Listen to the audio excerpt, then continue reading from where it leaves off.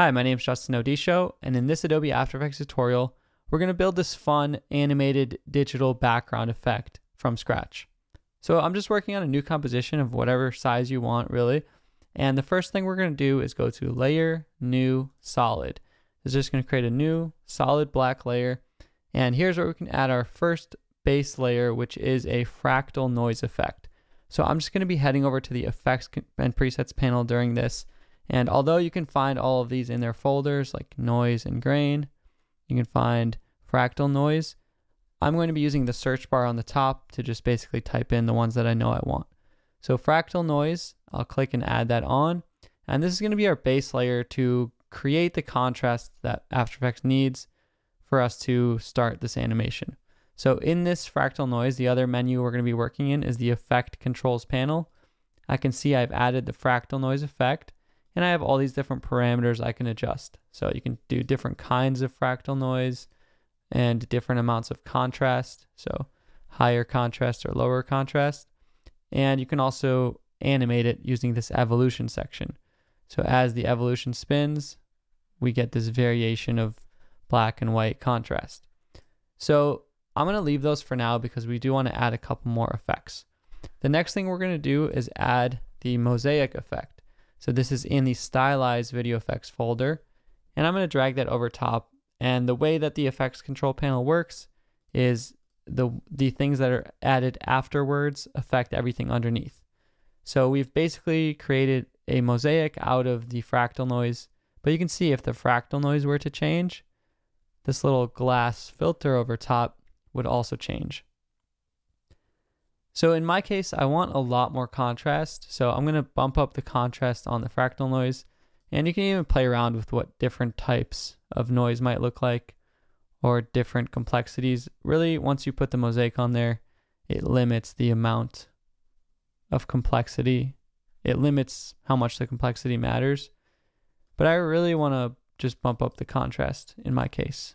So some of these will work better than others. You can play around and see which ones would work well. And if you're ever not sure what's going on, you can always turn off the mosaic effect and maybe see what is going on underneath or why something looks completely white or black.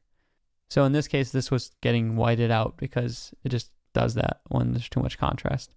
But if I added the mosaic effect onto something like this, it looks a lot more faint. So you have some room to play around, and you also have a lot of flexibility. Like if you wanted a square image, you could do something similar to the 1920 by 1080 ratio or whatever ratio you're using of horizontal to vertical, or you could do just completely vertical lines or completely horizontal or little squares.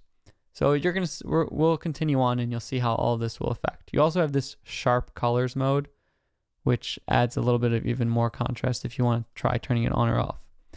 Now, the next thing we have is the Find Edges effect. This is going to take us from our solid squares to just the outline of them. But I do want to click Invert because I want this done on a dark background. So now we do have our white solid squares. And if I change the evolution of our fractal noise, you'll see these squares start animating. And you can also see what it might look like at different amounts of mosaic, small or large amount. Like this is cool. It's like these flashing lines. If I just do one vertical block, if I just do one horizontal block, you can get these flashing horizontal lines. But what I do want to do is add some color onto this. So I'm going to add a hue saturation effect. So it's actually under the color correction tool. I can just drag this on top, and I do want to use colorize and increase the saturation up until even those white squares are getting boosted a little, and maybe even lower the color lightness so that we really can colorize everything. Under the hue is where you can spin the color wheel around and choose which one you want. I'm going to choose this kind of digital green.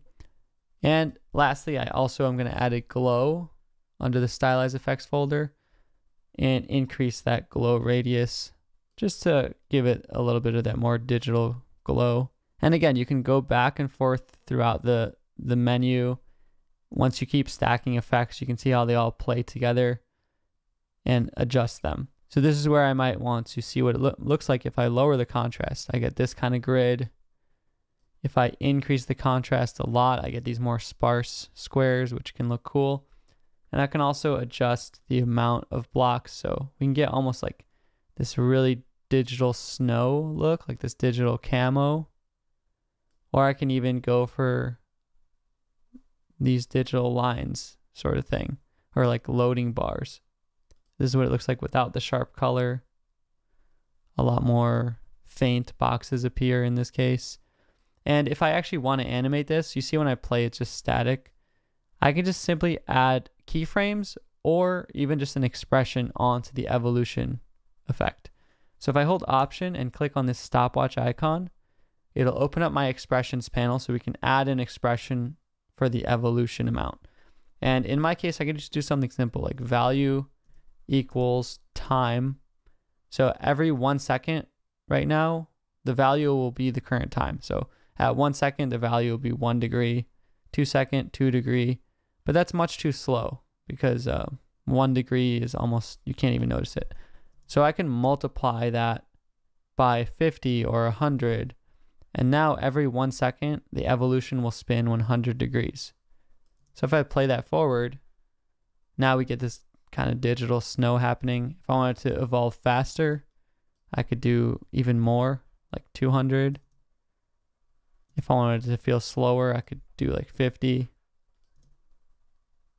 And I can also animate anything else. I can animate the color, I can animate the amount of blocks that happen. But you can get some pretty cool looks from this digital germ or camo type of thing all the way to these large rectangular blocks or squares that just populate. So this would be cool for some sort of background or background visuals or visualizers. Just an interesting idea for an animated geometric texture. If you did enjoy this tutorial, my name is Justin Odisho. You can check out a lot more in the playlist on my channel and subscribe to stay tuned for all my new videos. Thank you so much for watching, and I'll see you in the next one.